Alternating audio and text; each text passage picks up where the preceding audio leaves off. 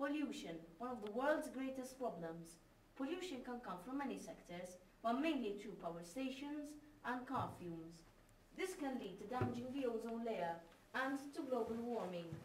To build more power stations, they have to cut trees, and it will lead to deforestation. This could be prevented by the means of renewable energy, such as wind turbines that generate energy from the wind, from solar panels, and also from the use of electric cars. To stop the world from destroying itself and preventing to ruin nature, we must save the environment by the means of renewable energy.